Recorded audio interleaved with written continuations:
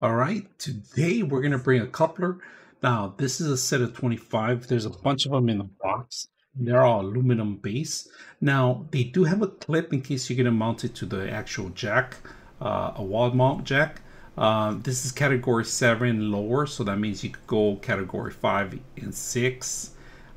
There's two connections, of course, two entries. And right now we're going to test it out. Right now we are directly connected to our laptop through the internet. And if you ever want to expand your line, you can do that with this. So I'm going to show you how to do it. All right. So right now we're going to do a speed test right now. And you see how much we're going to drop completely. And we're also going to grab another cable here, I have here, and we're going to connect it directly to one end. And then we're going to connect it, expanding the actual existing line that we have. So we're going to lock it in place in here. That's one end. And right now, if you guys can see, we're at 507 and by 496. So we're going to go ahead and remove the existing one here, connecting it, marrying it here. So we're going to go ahead and this is the actual internet line that we're getting in there. So we're expanding our internet line, and if you have short cables, if you have two 7-footer cables, and you want to make it longer to 14, you can do that by adding this.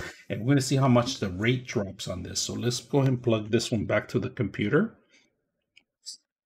connecting back in there, and we got activity. As soon as you get the light going activity, it means it's active. So we're going to go ahead and connect and test again. So we're going to test it out, see how much we drop on that one. The other one was 509, and this one, look at that, not that much of a drop at all, actually nothing at all. And we're connecting directly to the physical line, if you guys can see that. And actually I got a little bit same scored as the last one and a little higher speeds on the other one. So not a big difference. And this is you could expand the line. Of course, if you're a category 7, you could go higher, but if you're a category 5, it will be probably 250 feet maximum that you expand. Now, you are going to maybe drop a couple of speed megabytes per second if you keep adding more than just 2 or 3. All right, so my recommendation, if you want to keep a tight line, just one would be enough. I mean, two 25-footer cables that you purchase, you want to make a 50 cable, you can do that with this just by adding it.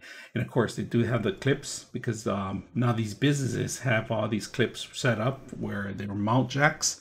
You put them in there, they clip on, and they're set up, and they're going through the other end. So very simple, easy to use. I hope you guys enjoy the video.